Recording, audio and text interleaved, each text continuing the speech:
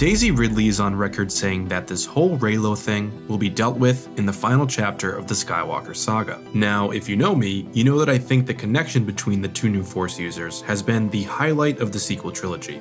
It's fascinating to me, and something that I have never seen explored to this degree in the shows or films. Whether this was intentional or not is all up for debate, but I'm of the mind that this was always J.J. Abrams and Rian Johnson's intent with these two Force users. Create intimacy between two opposing forces. Have the villain and the hero share so much in common that it's undeniable to the audience that they would be drawn together, or at least drawn to one another. But anyway, I could go on forever on Kylo and Rey, so let's hear what Daisy Ridley had to say herself about the whole Reylo thing.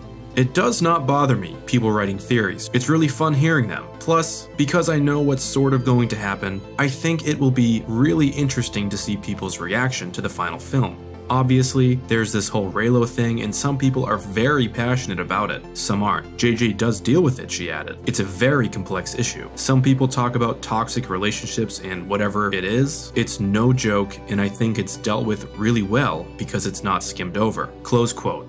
I like what was said here. JJ deals with this relationship head on. The ideas in the fandom of this relationship being toxic, complex, or showing hope and promise is not falling on deaf ears. Reylo, or Kylo and Rey's bond, is something we all have our own points of view on, and so do the actors and the filmmakers. Personally, I have become okay with the idea that this film will probably end in a way that I never saw coming. Being surprised is important in the film-going experience, and I doubt that I am smart enough to have cracked all the mysteries that JJ set up and Rian explored. But I'm happy that there is confirmation and a little bit of affirmation on what a lot of us have been leaning towards since we saw Kylo Ren and Rey first meet in the Forest of Takodana. Something has always been there, linking these two.